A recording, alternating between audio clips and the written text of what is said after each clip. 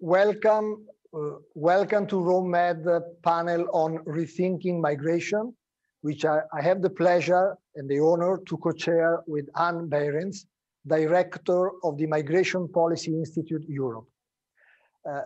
Anne and myself will alternate in asking our distinguished panelists, one commissioner, three ministers, the Director General of the International Migration Organization, asking them whether after the pandemic we should get ready to reset, as the title suggests, and review migration partnership between the two shores of the Mediterranean. COVID has already had two profound effects on migration trends. On regular migration, our borders have certainly become more sealed.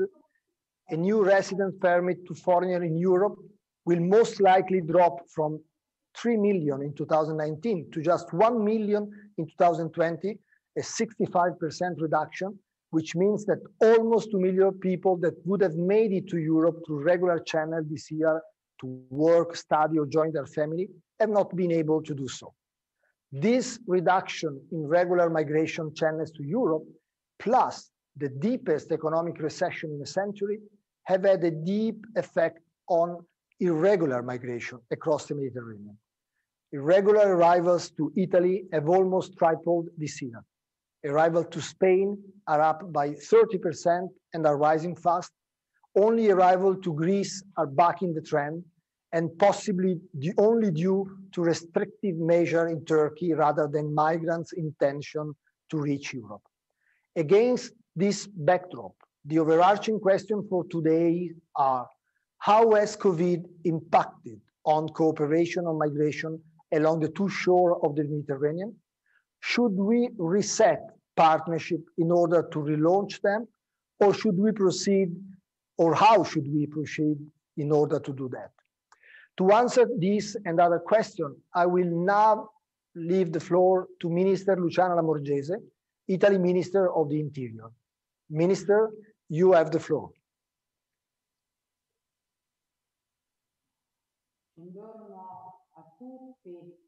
Good afternoon to everyone. Thank you for having given me the floor and for speaking about the situation that we are experiencing in Italy with regard to migration flows. The pandemic has shown that there are no boundaries amongst the states that can, there are no barriers, and so the migration flows that have increased have created further complications with regard to the acceptance of migrants. The figures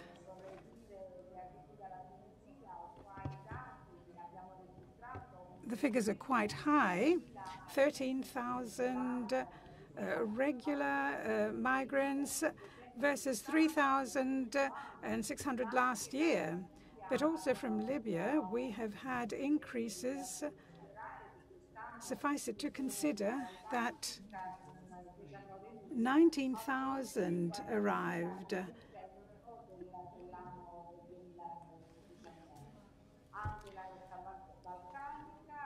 Also, through the Balkans, there has been an increase. And there has been an increase in all the routes. So these increases have worsened the situation and increased the burden for all sectors, from health to acceptance and so on. And there are additional difficulties due to the COVID-19 pandemic. So there is great complexity that has to be dealt with in managing the migration flows. And undoubtedly, also because of the economic crisis, the economic, social, and financial crises that are present in the northern African area, require that something be done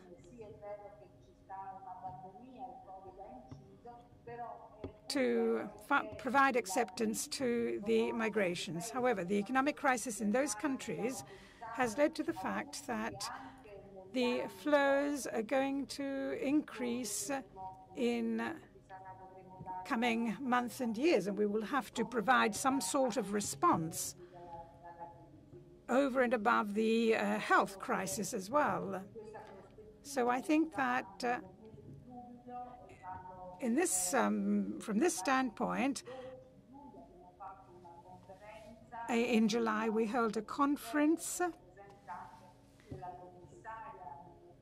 with the presence of the EU Commissioner and other representatives of northern African countries like Tunisia, countries that are important for us. These are the countries where the migration flows originate. So we examined the situation and the types of aid that Italy can give to these countries. The presence of Commissioner Johansson is greatly appreciated, and I thank her for the support that she has given. I think that in Europe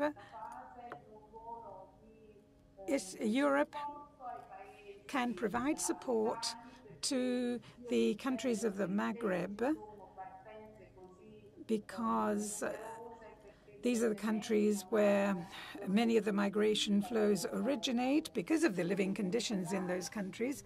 And so we need to do our best to try and eradicate the causes that induce people to leave their countries and provide support to these countries through partnerships and by seeking to have an impact on the situations in those countries.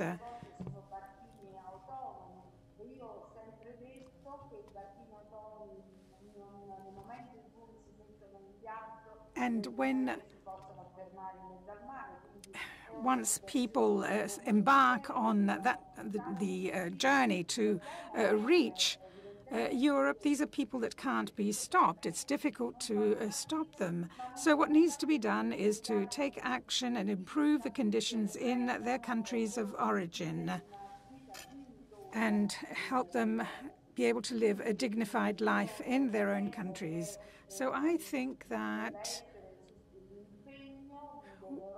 Europe must make a commitment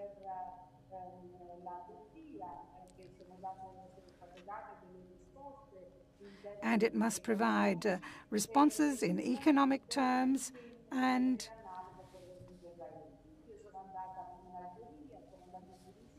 take action. I have visited Tunisia and other countries, and speaking with the current head of the Tunisian government, we examined these various aspects, and for them as well, it is difficult, and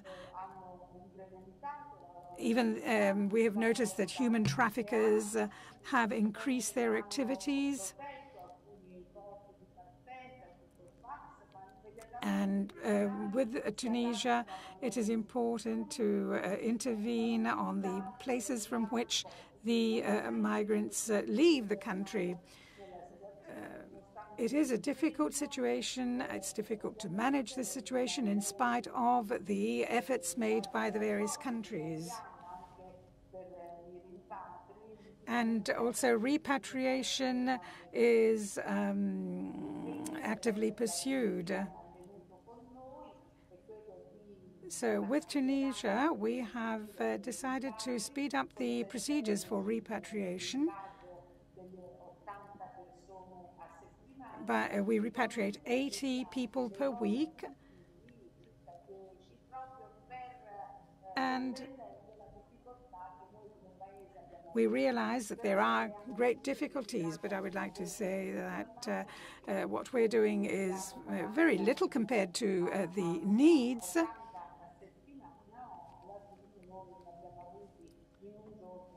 we have had 1,500 people arriving per day, and so the situation is very difficult to handle.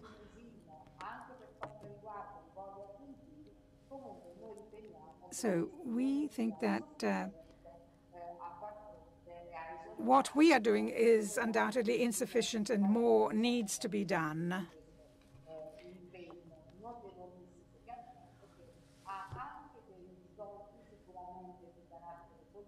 And obviously, the situation has a political impact as well. We must bear in mind that after the attack in Nice,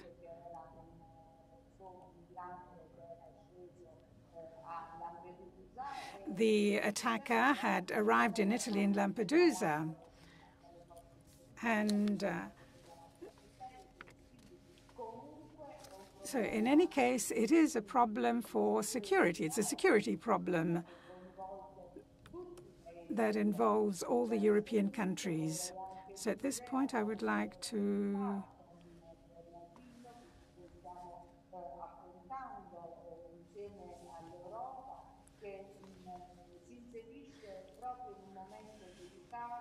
that this is a very sensitive moment,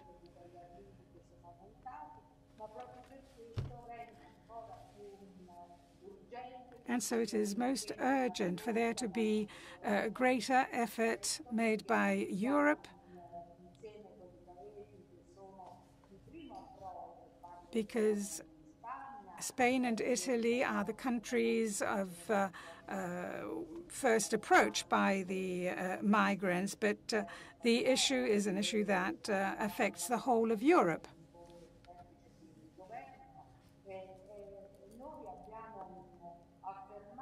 We have stated what the critical issues are for Italy.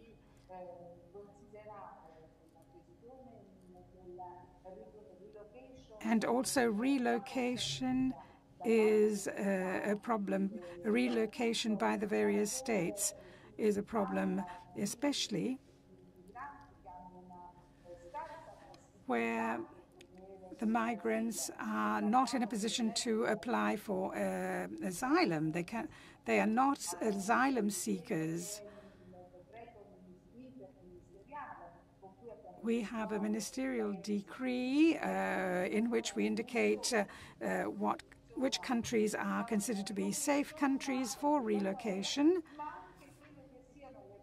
And obviously, each country has a given capacity for welcoming new migrants. And so the governments of the various countries need to take this issue into account and contribute to providing a solution. We went to Algeria. There's an agreement that was entered into some time ago, but with regard to Algerians, we repatriate not more than 10 per week. So even the repatriation issue is a difficult one. And this also has an impact on the Asylum Pact.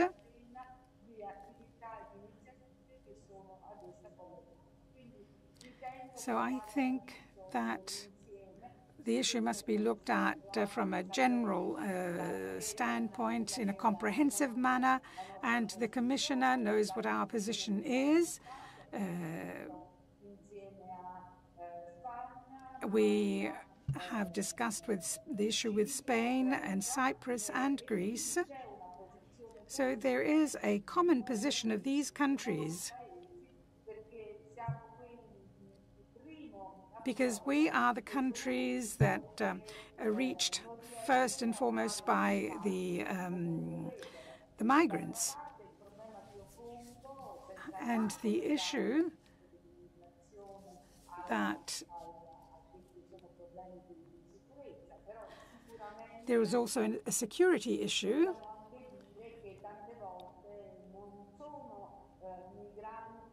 And we must also realize that many of these migrants are migrants in search of a better life, better economic conditions. So apart from those who are repatriated, we have tried to interact with other countries to work out some joint solution. And so most of the migrants actually use Italy as a stepping stone because their aim is to reach the northern European countries. So there is a structural problem,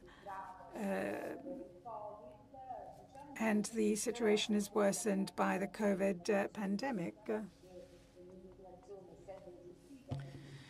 Migrations are a fact. They have always existed, and so we need to work out some sort of solution. We need to regulate these flows and cooperate with the other European countries. There needs to be solidarity, accountability, responsibility, and a common solution needs to be found to the problem. Thank you, Minister Lamorgese. Thank you for the extremely blunt assessment of the many challenges. I'm sure that Anne Behrens will get with her speaker or panelists into some of these topics. Anne, you have the floor. Thank you very much, Mr. Magri, and welcome also to all of you. And thank you for inviting me to help moderate the panel with you. It's an honor. I would like to first reach out to Commissioner Ylva Johansson. Good afternoon to you. We've just been listening to the minister, and this panel has the ambition to reimagine migration partnerships. And this ties very nicely with the launch of the EU Pact on Migration and Asylum last September, where it is made clear that the EU wants to step up on its partnerships with third countries in this particular area, really from a deep conviction that migration policies work particularly well if they're in interest of partner countries, of the EU and migrants and refugees. But we know also very well that in the run-up and the writing of the pact, considerable attention was paid to the tone that we strike when we're in dialogue with those countries, how that dialogue will be pursued, but also the focus of that dialogue, not only focusing on return and readmission, but also expanding access to legal pathways. So Commissioner Johansson, what are we looking for in terms of the change that we will see in the upcoming period? Thank you. Thank you very much, and thank you for this opportunity. And I think that we actually have a lot of good opportunities ahead of us, but we have to work close together and cooperate to be able to manage migration. Migration is something normal. Migration has always been there, will always be there, and in the European Union we need migration, but we also need to manage migration better, and that's part also of the aim with the pact that I presented 2 months ago. But I think also we need to say something about the current situation with COVID. This is one of the most the biggest challenges that we have to manage right now, and especially the economic crisis that it is causing, because it has direct effect on migration as well. People lose their jobs. And economic uncertainty will bring political instability, unfortunately. So many people, we can see that now, many people in need see smugglers as a solution, as an opportunity to get into those dangerous boats and go on these very, very dangerous journeys through the Mediterranean. And we have seen huge increase of departures from Tunisia to Italy, but also huge increase on 10 times to the Canary Islands. And that's the most deadly route, actually. That's outside the Mediterranean, but it's the same kind of problems as well. So we are really facing big challenges, and we presented also huge support from the European Union to deal with the COVID situation and the economic crisis that it causes. We have mobilized as Team Europe 2.3 billion euros for the southern neighborhood countries. But coming also now, as you mentioned, to my new pact, it's a fresh start on migration, I hope. And a key part, as you also mentioned, is the stronger cooperation with our friends, neighbors, and partners. I want to establish comprehensive, balanced, and tailor-made partnerships on migration to fight smugglers and establish legal pathways to migration, to boost capacity for border management on land and at sea, to create economic opportunities and address the root causes of irregular migration, to work together on returns and readmission, and to protect vulnerable migrants and host communities. To be able to do this, we have help by the Commission's proposal that 10% of the new Neighbourhood Development and International Cooperation Instrument, the funds, will be used to support migration and migration management and governance. We must improve opportunities in our partner countries. Together with our partners, I want to work on job creation and investments, inclusive education, training, and social policies, to improve opportunities for all, but maybe especially for young people. Second, we will expand possibilities for regular migration, and this links to reducing irregular migration to the European Union. The Commission will soon launch a talent partnership to step up and support labour migration, training, and mobility with key third countries. The renewed EU visa code will also encourage short-term mobility for students, for example. Resettlement is essential to offer safe and legal pathways to people in need of protection. Through resettlement, the European Union had already offered tens of thousands of refugees a new home, and I'm proud of that. But we need to increase our efforts when it comes to resettlement of refugees. We have also worked with resettlement from Libya. 5,700 vulnerable refugees and asylum seekers have been transferred from Libya with the help of UNHCR since November 3 years ago. Third, we want to work with our partners to step up on returns, readmission, and reintegration. The new pact stresses very much the need to make returns work. EU member states need to exchange much more on best practices, and of course, return is part of our dialogue with partners on migration when needed.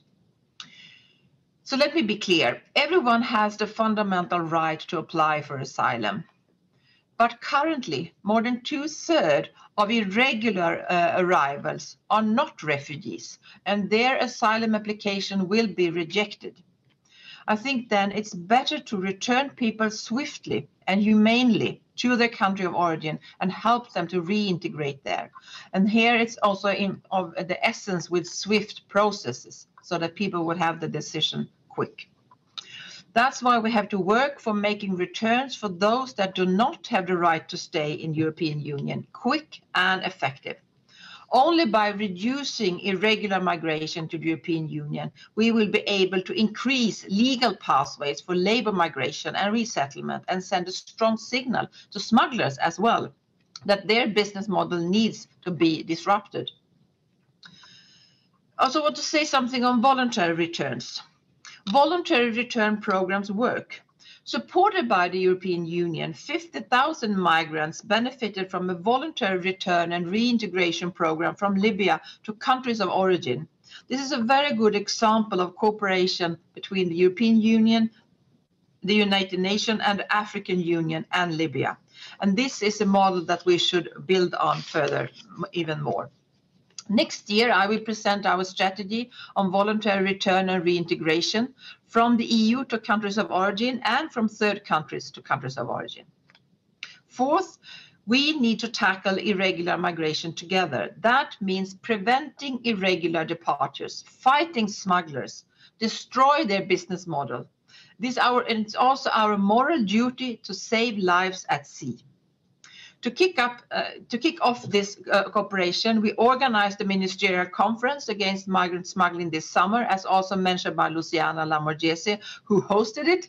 And there we also had the key EU member states, and 5 of our key African partners were there: Morocco, Tunisia, Algeria, Mauritania, and from Libya we had Minister Bashaga, who is also here with us today.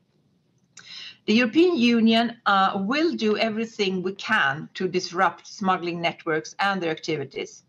We are ready to fully support joint efforts in border management, which it's very important for our North African partners, joint investigations teams to fight criminal networks, awareness-raising campaigns on the deadly risks of irregular migration. And we will make full use of our network of EU liaison migration officers deployed in key partner countries. And last but certainly not least, we will work together to support vulnerable migrants and host communities on the spot. Like, for example, our support programs in Libya, where we work to support migrants and vulnerable people in cooperation with IOM and UNHCR. We also support local communities hosting migrants. We support the same in Turkey, Lebanon, Jordan, and Sudan, who host large numbers of refugees. Everything I have just discussed, I am right now putting into action. It's my personal mission to build close, strong, and effective partnerships with our friends and neighbors. I've already visited Tunisia together with my colleague Commissioner Vaheli and together with the Italian Minister Luciana Lamorgese and also Minister Di Maio. I've already visited Mauritania and the Canary Islands with Minister Grande Marlaska from Spain. I will visit Morocco next week. Morocco is a key partner for the EU, including on migration, and we have a long-standing relationship to build on. With the new Pact on Migration, we have the tools to build lasting partnerships to manage migration. So I look forward to working together towards this goal of jointly managing migration in partnership, which is so important for Europe, but also for our partner countries. And let's not forget the importance for the men, women, and children out there in need of protection or hoping to build a better life. Thank you. Thank you, Commissioner Johansson. Thank you for outlining the different components of the Pact and how you're envisaging those cooperation with third countries to improve and giving some very concrete examples. We will now turn to Mr. Fatih Bashaga. Good afternoon, Mr. Fatih Bashaga, to you. You're the Minister of Interior of the government of Libya, and what we would like to maybe discuss with you is already the Minister of Interior of Italy, and also Commissioner Johansson also referred to this already.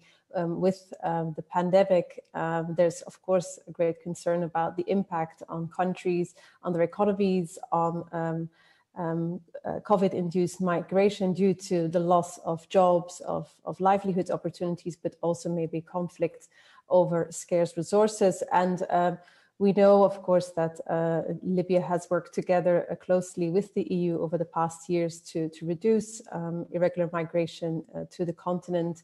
But of course, we also just heard that over the summer, there has been a rise in irregular migration from Libya.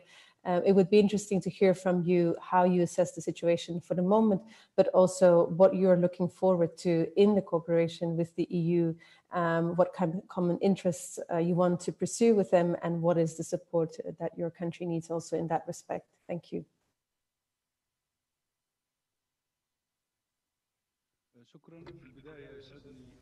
First of all, I wish to express my pleasure for being here and speaking about the importance of our partnership in a post-COVID-19 era. COVID-19 has added to us, to the challenges that we face in Africa, new challenges. Although COVID has not hit Africa as much as it has hit other continents. According to statistics, there are 2 million cases of COVID in Africa. And this is due to the fact that most inhabitants in Africa are less than 35. And also, COVID tests are not very widespread. Despite all this, migration is still on the go. The Secretary General of the UN last year has called for a ceasefire in order all over the world in order to face the COVID challenge. However, this has not stopped the numbers of the internally displaced going up to 14 million. And currently they have increased to more than 80 million. Ever since the pandemic has started in February, many measures have been adopted by many countries, by all countries, and also in Africa. The situation has become the humanitarian situation in many countries, including Libya, has deteriorated. Libya hosts more than 50,000 refugee and migrant.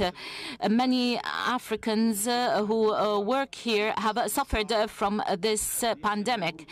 The current difficult situation at the economic level in Africa has been added to the current conflicts, whether in Burkina Faso or Ethiopia, as well as the natural disasters due to climate change. All this worsens the economic situation. We also face a decrease in external exportations as well as trade, which is expected to worsen next year, all at a time when the demography is on the increase. At the same time, we also face an increase in unemployment. Despite all this, and because of all this, we can see that the minimum level of the Millennium Development Goals has not been achieved. The number of the immigrants who reach the southern coasts of Italy gives us an idea. Despite the COVID pandemic, Italy has received higher numbers compared to 2019. In the spring of 2021, when the pandemic has been limited, conflicts continued. Although if in 2021 the pandemic is contained, if the conflicts go on, we will not be able to face all these challenges. Also due to the limited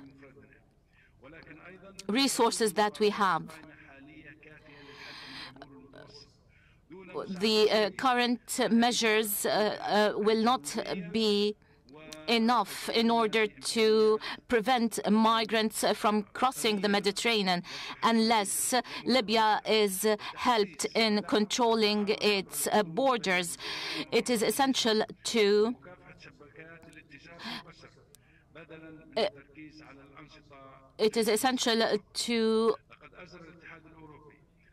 work on improving cooperation at these levels.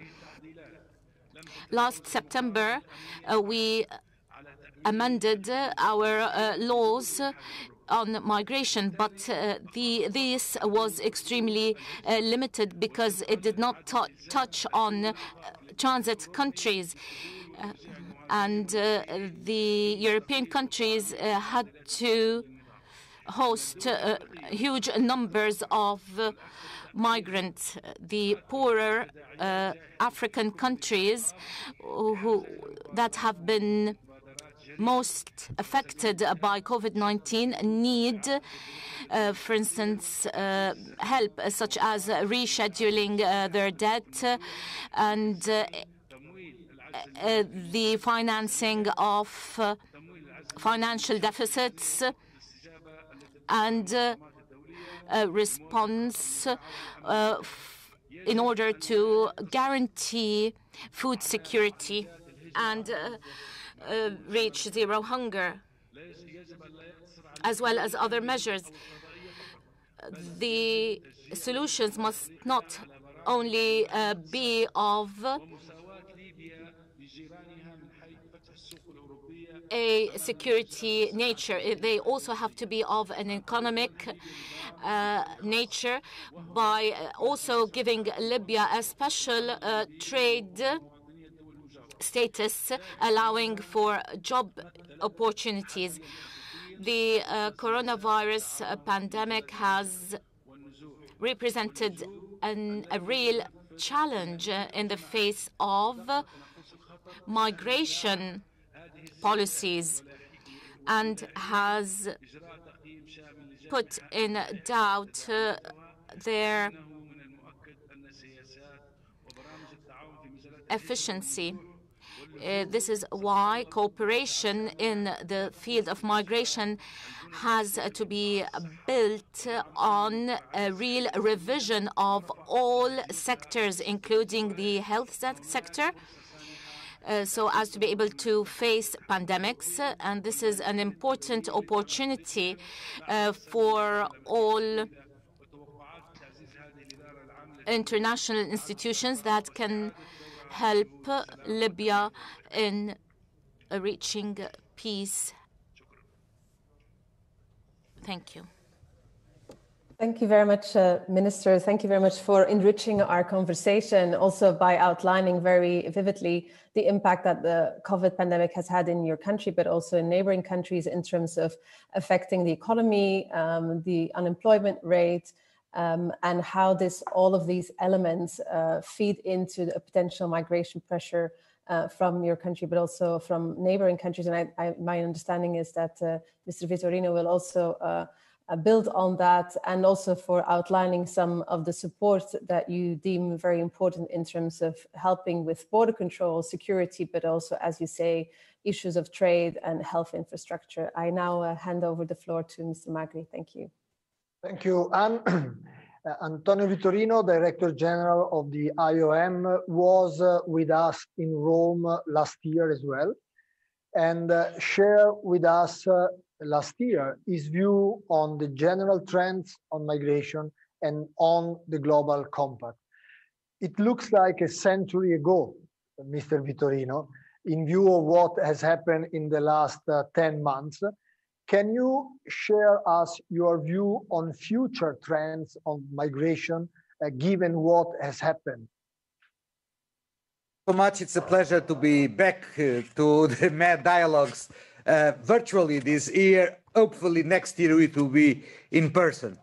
I will just say that the COVID-19 has created a number of border closures and travel restrictions, and this has created millions of migrants that are stranded, trying to reach back home to their countries of origin, but unable to do so, both in the Middle East, in North Africa, or in the Horn of Africa. And I'll be very frank, we do not know what will happen with them if they are not able to return back to their countries of origin.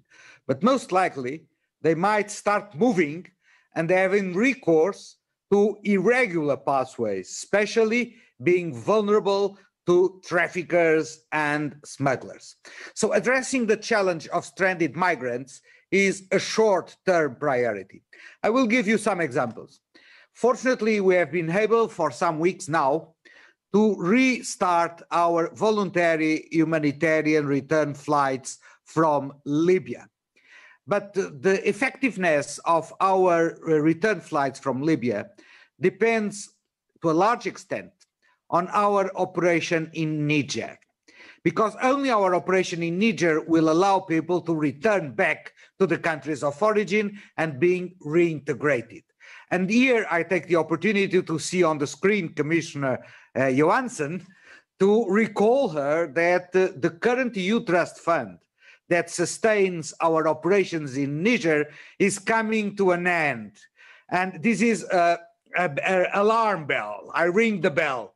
Because if there is no solution to guarantee the continuity of the Niger operation, the returns from Libya will be much more limited. So there is a need to guarantee a bridging between the point we are now and the point we want to be when the Asylum and Migration Pact will come into force.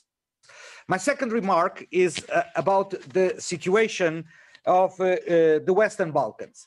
It's true that the Eastern Mediterranean route has been in the drop, but the situation in the Western Balkans is a source of concern, especially in Bosnia-Herzegovina. We might have 4,000 or 5,000 migrants without shelter in Bosnia-Herzegovina during the winter. And of course, if they are not properly accommodated, they will go on moving. In terms of global figures, it's a source of concern, the rise of arrivals in Italy. And that is also something that has already been mentioned by Minister Lamborghese and by the Commissioner Johansson. The numbers of Tunisians arriving in Italy are on the rise.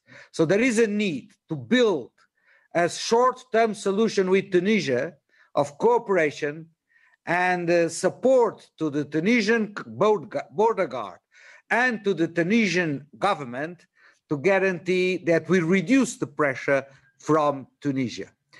Last but not least, 10 times more arrivals to Canary Islands. And Commissioner Johansson has just mentioned that it is really the deadliest route, because the Atlantic is not the Mediterranean. The Atlantic is really, really tough. And the people who arrive to the Canary Islands, 50% of them come from Morocco. And I'm very glad that Commissioner Johansson goes to Morocco next week. It's absolutely vital to stop the flow from Morocco, but also from Senegal. And Senegal will be, in my view, a key country to focus on to smooth the pressure on the Canary Islands. I will conclude by saying that international partnerships are fundamental. We very much praise the work that we do jointly with UNHCR as the United Nations string of the tripartite cooperation with the European Union and the African Union in Libya. I believe that it is necessary to expand this tripartite approach. And from the African side, we have very clear signs that they will be willing to engage in a tripartite cooperation in relation to the Sahel. And let's be very frank, the Sahel is going to be the next big crisis. So we encourage very much the European institutions and the European member states to engage with the African Union and with the United Nations in dealing with the Sahel. Thank you so much, Paolo. Thank you, Director General. Let me now move to Minister Bartolo. Minister Bartolo, we mentioned several times in this conversation irregular migrants. Over the last 3 years, your country has been the destination for over 7,000 irregular migrants, which is close to 1.5% of the total population. How is your country trying to manage irregular migration and to cope with it? Thank you very much. Thank you very much for giving me this opportunity to talk. Coming at the end of the other speakers, it's very nice for me to say, I was going to say everything they said, but there are some things which I need to say because they are specific to the smallest member in the European Union, not only in terms of size, but then also densely populated, which makes us more vulnerable. We know that no country, however big it is, can solve the irregular migrant problem on its own. More so for a small country like Malta, because for us, the most realistic and preferred way of managing is to reduce the numbers of irregular migrants that come to Malta.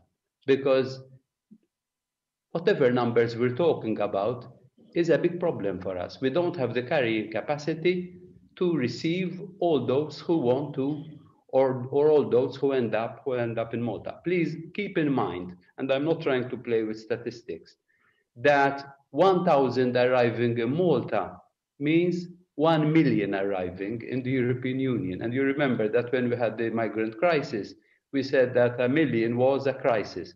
For us, every 1,000 that arrives means it's like having 1 million arriving in the European Union. This year, we've had 2,300.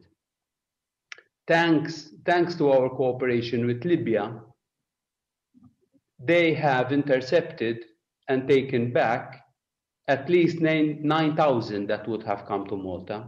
In our case, that means over 11,000 would have arrived in Malta.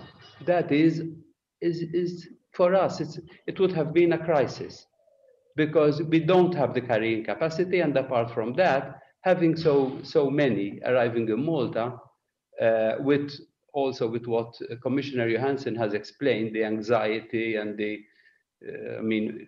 please keep in mind that our economy is based totally on tourism. 30% of our economy is based on tourism. So people feel very anxious, even if it's irrational. People feel very anxious. People feel very, very worried that their livelihood is at risk.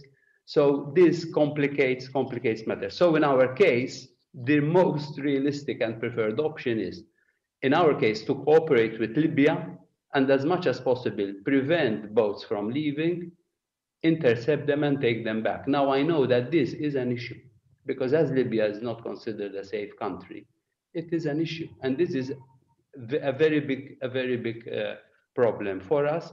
But we have only managed to stem irregular migration, either when we had help, tangible help from Libya, or tangible help also from Italy. So honestly, in our case, we cannot have two extremes. Two extremes is the inhuman option of let them drown. And it is terrible to have surveys carried out in Malta saying that 45% of people, we have not published these statistics, 45% of people are ready to say, let them drown. I mean, it is terrible. It is terrible. The other extreme is, let them all come, which is also not possible or acceptable for us. So we have to do something between the two extremes. I will just mention some points that have not been mentioned. I think also because I'm seeing them obviously from the prism of a small country. Number one, we are, and the European Union has again now is helping Libya and the Libyan coast guards to manage the coastal border. As Minister Bashaga has said, we need to help them manage also the land border with the Sahel. We also need to take more active measures to fight the traffickers and the smugglers and start putting them on sanctions, more on sanctions list, because that would help also the Libyan authorities to build their own institutions, because we would be helping them tangibly. Also, to take them to the International Criminal Court in The Hague. We can help even like that. We can help Libya. But then there is something which I know is an issue also for our Libyan friends, which is not having reception centers for migrants. This is becoming an issue. I know that over the last weeks, we have had issues where the Libyan Coast Guard comes out, takes migrants back, and then they don't have facilities where to put them. Libya has been put under a lot of pressure to close down migrant centers, which obviously had a very bad reputation in terms of the conditions under which migrants have been kept. And I would be the first one to say they must be kept in humane conditions where their rights are protected and where they are safeguarded. But now it seems that the alternative to closing down those detention centers have been no centers at all.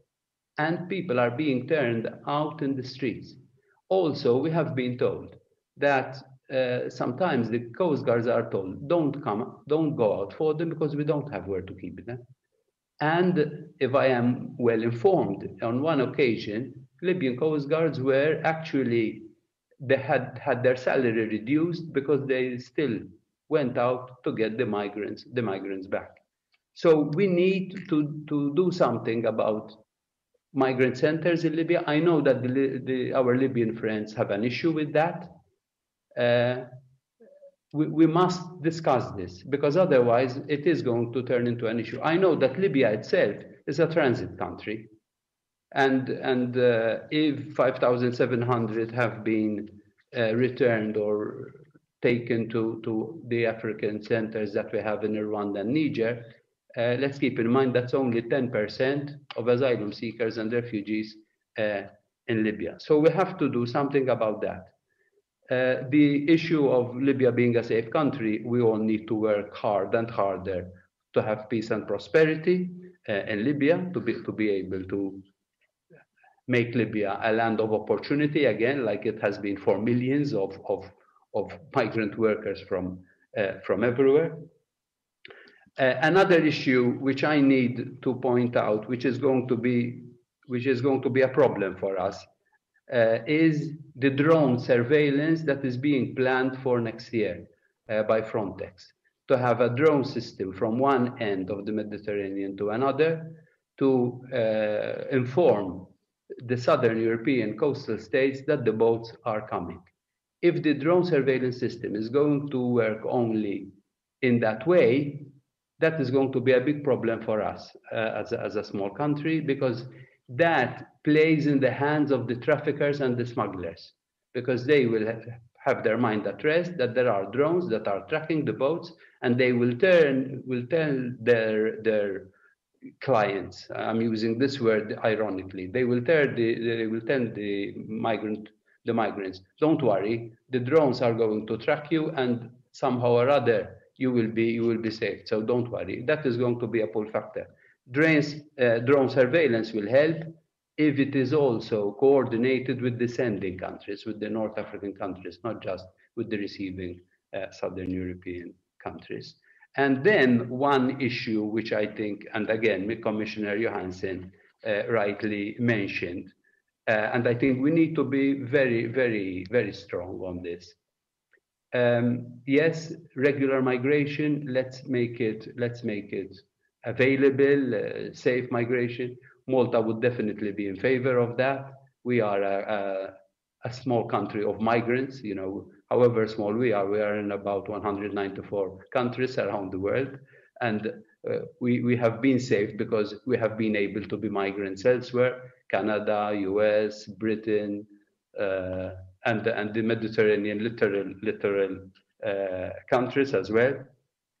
But we must be tougher on those countries that do not cooperate with us about taking back irregular migrants. And what France is considering doing, like, for example, not granting visas to political leaders and business people from those countries that do not cooperate with us to take back their nationals, which are regular migrants, I think is a good thing to consider, so that we clamp down on irregular migrants. When I talk to the UNHCR people, they tell me as well that what is happening with irregular migrants, they are clogging and blocking the avenues of asylum seekers, who are usually much more vulnerable than the irregular migrants, because the irregular migrants somehow or other have the resources to move, even though they are in a difficult situation. But with asylum seekers, they are obviously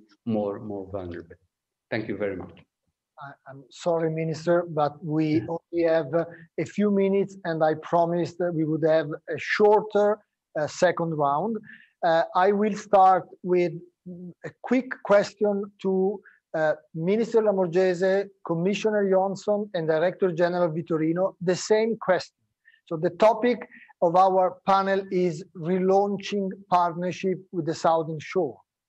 And you all mentioned in your intervention the need to go ahead with partnership. But what can we offer which is mutually beneficial? The Northern Shore will have less resources given to the pandemic. The Southern Shore will need more resources given to the pandemic. So what can be on the table for our relaunched negotiation? Minister Lamorgese.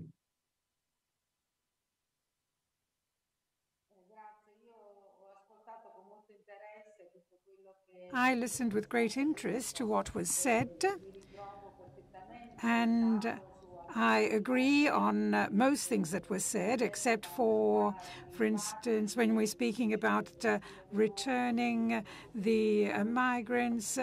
With regard to swift procedures, there isn't an agreement yet with the third countries that enable for such returns to take place quickly. So the problem right now is the fact that we don't have agreements with these third countries. With regard to the specific question, I think that it is necessary in this context to look at the root causes of migration and to help these countries to grow, to relaunch their economies. And an example could be the development of alternative economies capable of providing prospects for livelihood,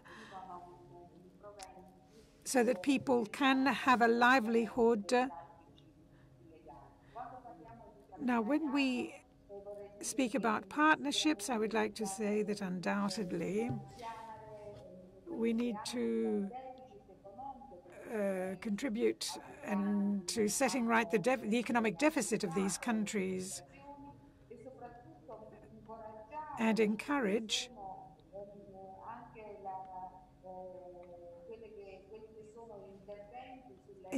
the interventions on infrastructure and enable the companies to go to these countries and help with production, help with development, so that therefore provide contributions to these countries also in the form of assistance, technical assistance. With regard to the infrastructure, we need to provide help there as well. Therefore, we need to provide assistance with regard to healthcare, the infrastructure for healthcare, provide equipment and systems that we have in Europe. So when migrants arrive, we have many migrants who left their countries without any health examinations, and because obviously they don't have these facilities. And we have equipped ourselves to be able to provide health care. And then we must also promote initiatives for cooperation,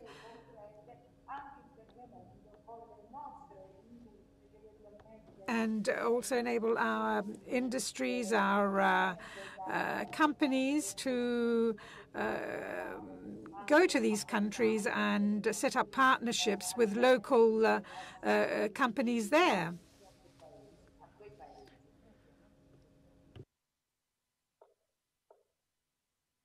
Commissioner Johansson, will you have enough political backing in enlarging our effort on this topic, given, for example, the survey that Minister Bartolo mentioned, 45% believing that it would be better if people die in the sea instead of creating a problem?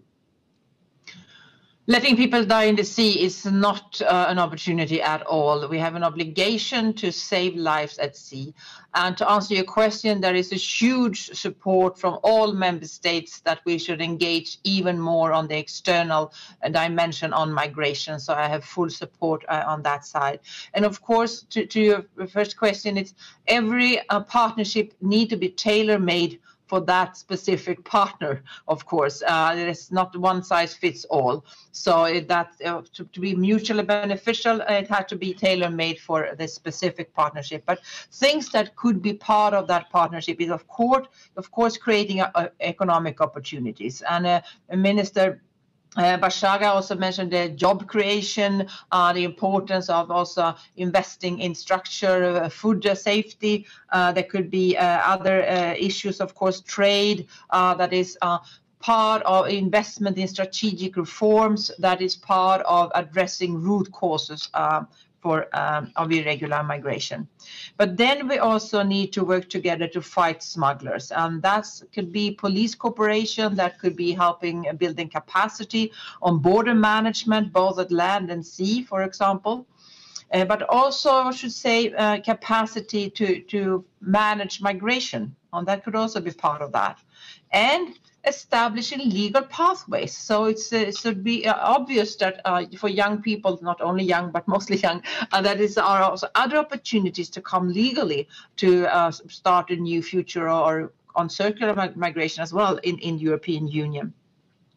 And then we also could work together on returns and readmission, which is very important for the EU part, so it should be mutually beneficial, and to protect the vulnerable migrants and to help hosting countries. I think this is also a very important part of partnerships.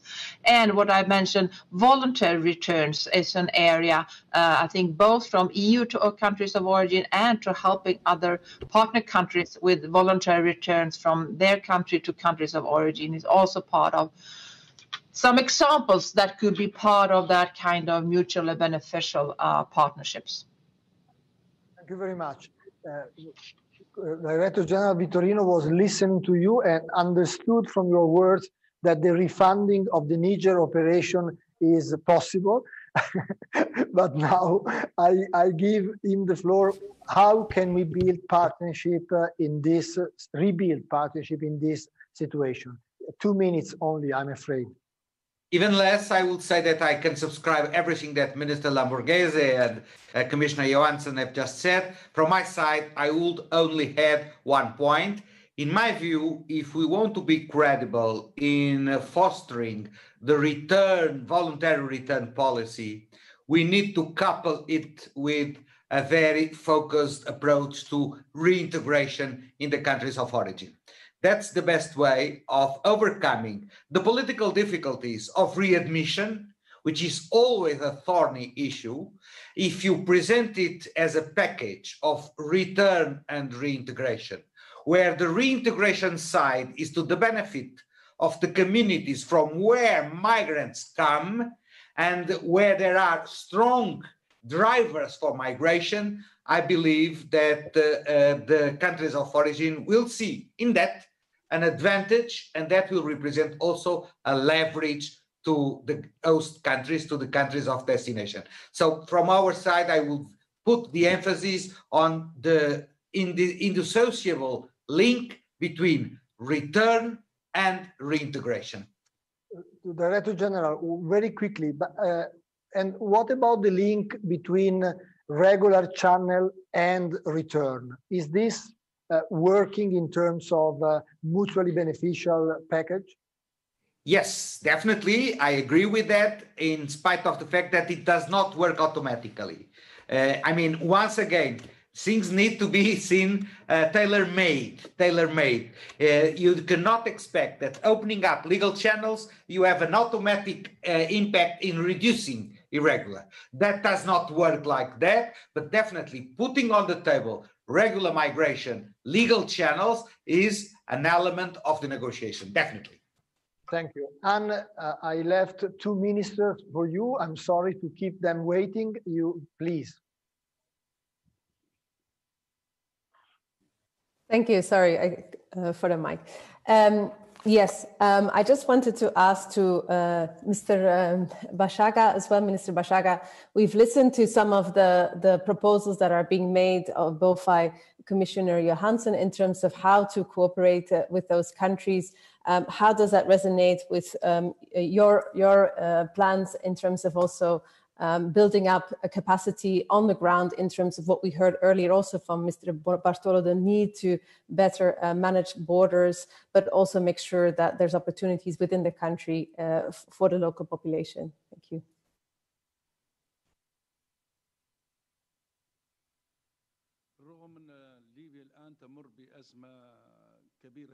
Libya currently is undergoing a deep crisis and a division in the state. However, with very few means, we have managed to contribute greatly in limiting illegal migration. We have certain requests we wish to address through Italy to the European Union. If we can be able to have electronic monitoring tools, as well as the possibility to be able to, this will give us the possibility to control migration. However, the EU must also take into consideration the possibility of logistic support to Libya, as well as the capacity to host these migrants. Libya needs to develop its capacities. You are all well aware that the capacities that we have in Libya in centers is very limited. In the past period, we have closed all centers that host migrants, especially because of the problems we had in the period of 2013 and after that.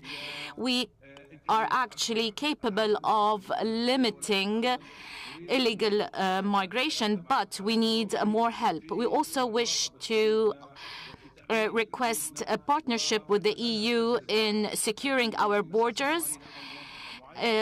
If it's possible to start maybe with a certain area. This on the one hand, but on the other, we also need a process of development, maybe Europe through its experience, and considering that Libya is part of Africa and we have past experience since Libya has invested a lot in the past in Europe. Such investment needs to be developed. We can be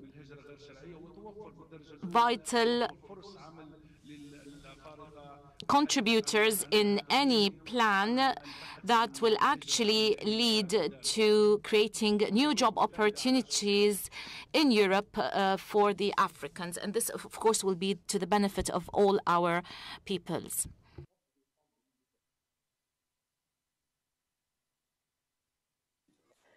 Thank you, Minister. Let's turn to Minister Bartolo now. Minister Bartolo, I think you very vividly described what the implications are in terms of the number of arrivals. And if we then translate that to the per capita pressure that this puts on your country and your country's asylum and migration systems, these are quite considerable. So on the one hand, in this panel, we talked about what can be done indeed in terms of the migratory flows to your country. But of course, another element that you alluded to is this kind of solidarity across the EU. And so in September, Malta also signed together with a number of willing member states an agreement in terms of cooperation and support when it comes to those who are rescued from sea through search and rescue missions. So we wanted to also ask you in that respect, we saw that due to the COVID pandemic, of course, relocations actually almost stalled. What are the prospects in terms of that stepping up in the coming period? And what are your concerns about that? And how can you see this going forward to make sure that also in that respect, support is given to your country? Thank you. Well, we hope that the future will be better than the past, because in the last 15 years, we've had only 8% of our arrivals being relocated to other EU partner states. Only 8%. Now, with the COVID, it might actually be even more difficult, because we understand that there are jobs being lost, both in the sending countries, in the transit countries, and in the receiving countries. So we understand. And also, unfortunately, the electoral mood. And there are a number of elections coming up in the next 2-3 years. The electoral mood of coalition governments, where parties compete in an anti-migrant rhetoric, it's going to make it more difficult. So we still, fortunately, have had in the last few months countries like Germany and France helping us. But for us, relocation is important, but we don't see it as being the main solution. I go along with what our colleagues have said, that migration is a symptom of other problems like unemployment, poverty, abuse of human rights, corruption, persecution, wars. We need to tackle those as well. Otherwise, we'll be just putting our finger in the dike, and that is not enough. Thank you, dear panelists. Thank you, Minister. Thank you, Commissioner Johnson. Thank you, Director General Vitorino. I hope we have been a little bit late with our schedule. I'm sorry with you. I'm sorry with those who are attending, but I think the topic and the issue you raised were worth the 10 minutes extra time we had. Thank you very much, and thank to Anne for co-chairing this meeting.